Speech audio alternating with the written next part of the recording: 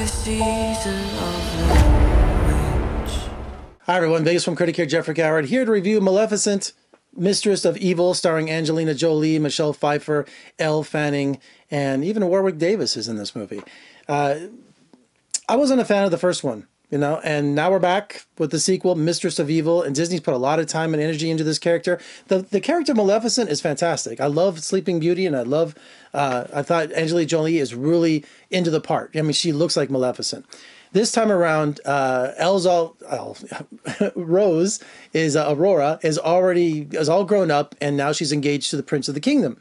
And of course, Michelle Pfeiffer, who plays the Queen, doesn't like the witch, doesn't like Maleficent. She just doesn't like her kind. She has a backstory about how I don't want to give any spoilers away about her.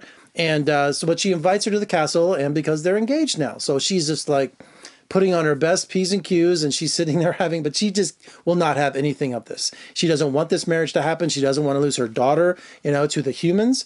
And so she kind of just takes off. And we find out that there's a whole commune of her kind. Now, this is where I get confused. You know, she's a witch, right? She's got these giant wings and all that. So when we meet up her kind, they've been in hiding. You know, they have been hiding for centuries, I guess.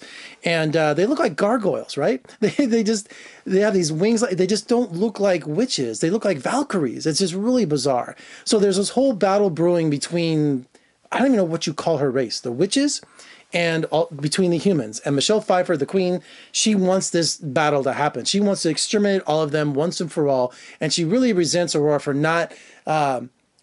her not defending her species, the humans. You know, she doesn't like how she was raised by a witch.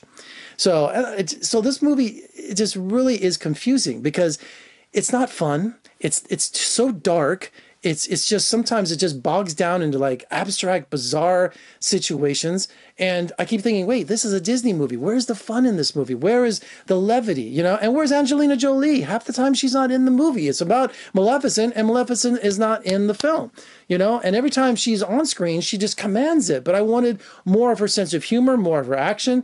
And of course, they fall to that prey of that third act where they have the giant battle between, I'm going to call them Valkyries, the Valkyrie species and the humans. And it just got to be monotonous. It seems like the go-to thing for these movies now to have these giant action sequences. And I just didn't understand the concept behind their powers, what they could do, what they were fighting for. It was a Maleficent mess.